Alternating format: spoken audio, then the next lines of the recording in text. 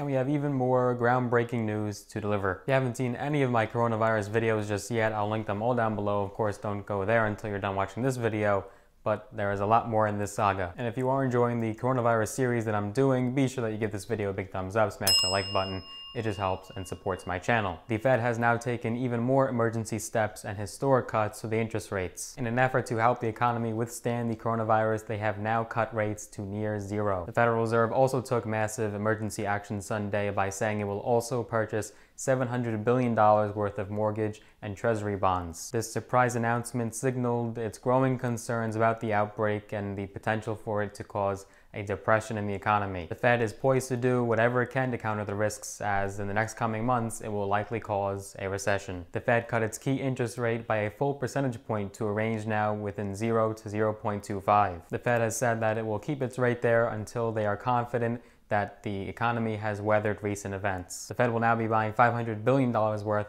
of Treasury securities, as well as $200 billion worth of mortgage-backed securities. This amounts to an effort to ease market disruptions that have made it a lot harder for banks and large investors to sell treasuries. It will also help keep longer-term borrowing rates down, which should greatly help increase borrowing. So all told, the Fed's aggressive actions are intended to keep financial markets functioning and lending flowing to businesses and consumers. But unfortunately, small businesses have dried up and revenue is going out the door as they're losing a lot of customers. These employers could be forced to lay off workers and even seek bankruptcy protection in some cases. One analyst has said that this is a break-the-glass moment and that they are throwing everything they've got at this. The analyst said that his sense is that they must be nervous about the credit system not functioning properly. He continued saying that this move is most likely to shore up confidence. But this is becoming very reminiscent of the financial crisis of '08. This is because the Fed is slashing its benchmark short-term rate as well as pumping hundreds of billions of dollars into the financial system. Starting in 2008, the Fed slashed its key rate to near zero and kept it there for 7 years. The central bank has now returned that rate, which influences many business and consumer loans,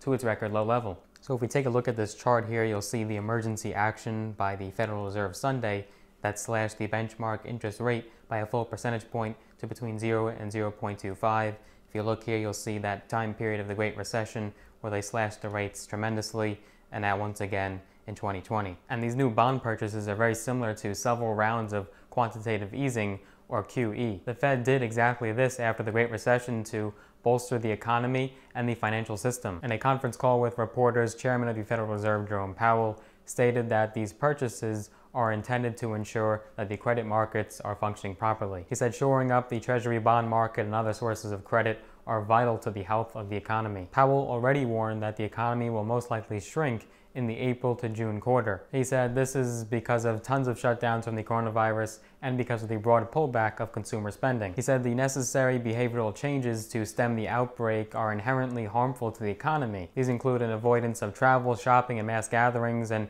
he also did state that the economy was in very good health before the virus did hit. Powell is unsure when the rebound will take effect. However, he is certain that the economy will just run the course and once again resume to its normal levels of activity. He did in fact make it clear though that the virus is having a profound effect on the people of the US and all over the world. He did stress this, as many experts have already that the primary response will have to come from healthcare providers. But he did still say that economic policymakers must do what we can to ease hardship caused by disruptions to the economy and support a swift return to normal once they've passed. Powell did express a concern that many economists have in recent weeks. It's the fact that the Fed and the European Central Bank and other world-leading banks only have a limited ability to ease the damage caused by this virus outbreak. The chairman did add that the White House and Congress would have to use tax and spending policies in an effort to boost the economy. He said on the conference call that we do not have the tools to reach individuals and particularly small businesses. He did know that this is a multifaceted problem and it does require answers from different parts of the government and society. Powell noted on the call that they will be going in strong starting tomorrow, referring to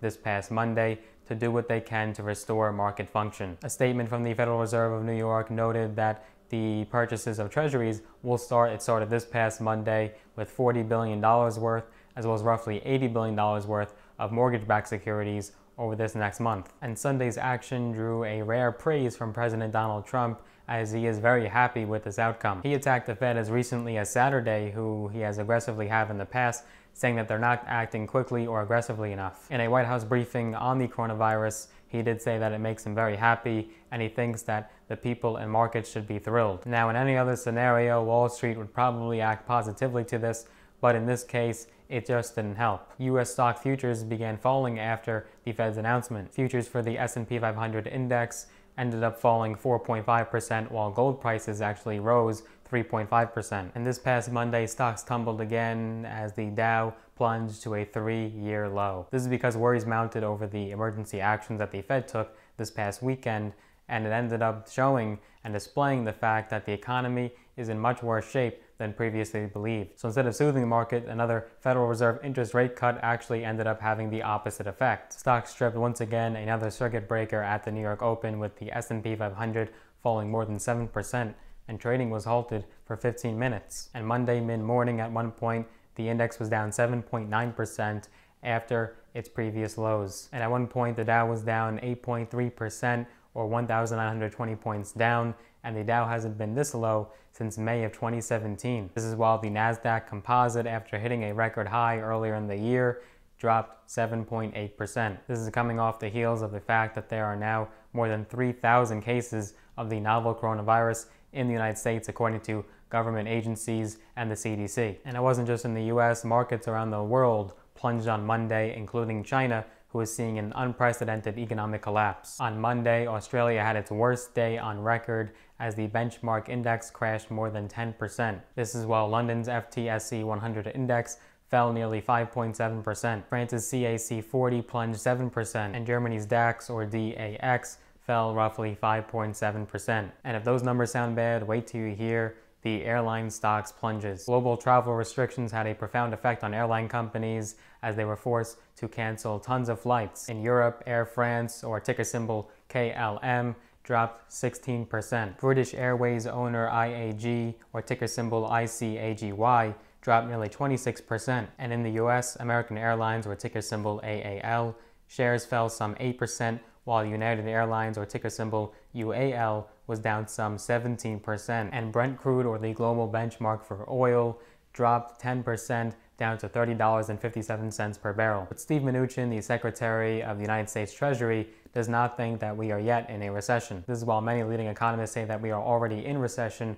or it will arrive soon. JP Morgan Chase predicts that the economy will shrink at a 2% annual rate and will drop 3% in the April to June quarter. This is all coming off the heels when 2 weeks ago the Fed decided to do a surprise move and cut interest rates as a way to offset the disease's damage to the economy. The Fed cut its short-term interest rate by 0.5 percentage point, and this is the first time they're doing this between policy meetings since the financial recession of 2008. So in short, the biggest concern is that the world's top central banks have exhausted their policy toolkit, specifically the Fed of the US, which is the most influential and powerful out of all of them. The markets now appear to be defenseless to another selling onslaught. So this fiscal step is crucial in avoiding a dreaded global credit event. I am sure there will be more news to deliver to you as this just continues and seems to almost have no end in sight. Do you think we are already in a recession or it is yet to come? Tell me down in the comments down below what you think. What do you think of this whole scenario? But I do hope you enjoyed that video. Hope you got value out of it. If you did, be sure to give it a big thumbs up, smash that like button. And if you'd like to see more videos from my channel, I post videos every single week covering business, finance, entrepreneurship, mindset, and strategy, and tips and tricks from my own experience. Be sure that you subscribe. I post videos every single week. You're not going to want to miss it, especially in this crucial time.